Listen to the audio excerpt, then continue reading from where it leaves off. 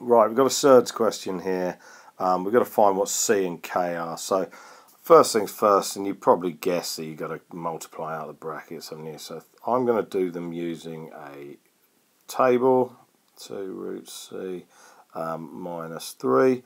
So here we go, 6 root C plus 2C minus 9 minus 3 root C. I'm then going to simplify, so we've got 6 root C minus 3 root C, which is 3 root C, and I've got my plus 2C minus 9. Now, this bit here, okay, is just a number, okay, and so therefore that equals 1, okay, equals 1. So what I've now got is 2C minus 9 equals 1. If I solve that, I end up with C equals 5. Prime number tells me they've got to be prime numbers.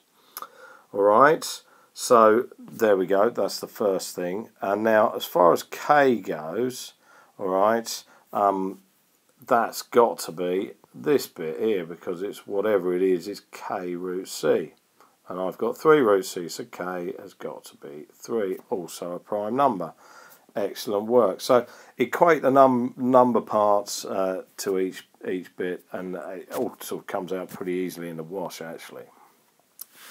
Now then, the second one is not initially straightforward. So what I'm going to do is, first of all, I'm going to put everything under this cube root sign. So when P goes under the cube root sign, it's going to become P cubed.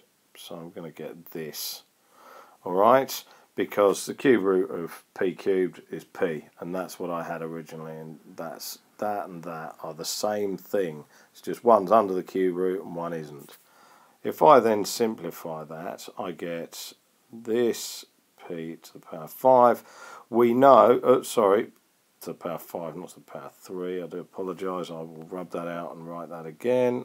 Alright, so P to the power 5, okay, and I could then rewrite that using your laws of indices. You should know that a root is a fractional index, okay, and because that's a reciprocal, it's going to be negative. Alright, all your rules of indices all in one there, but break it down into into easy steps like I have, and it becomes not straightforward, but it becomes a lot easier than trying to do everything in one big leap.